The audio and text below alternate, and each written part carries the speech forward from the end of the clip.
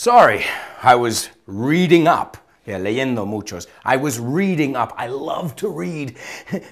Okay, yeah, I know. I'm a bit of a bookworm. Yeah, that's what we call someone who likes to read. Well, I'm a doctor. I have to read.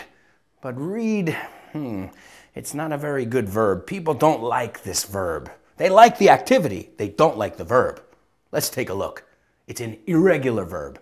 So every day I read a lot of books. I told you, I love to read. Yesterday, ¿dijiste red? ¿Como rojo? Muy bien. Yesterday, I read 5 books. Last year? Oh, how many books did I read last year? I read, igual que rojo, ¿ves? I read 500 books. Okay, I'm exaggerating. I read 50 books, but they were big books. Yeah. And la tercera columna es igual. I've read, siempre añadiendo el auxiliar, have or has. I've read 20 books so far this week. Hasta ahora, esta semana. I've read 20 books so far this week. I love to read. I told you. You should read too, in English. Okay, let me get back to my book. I'll see you next time.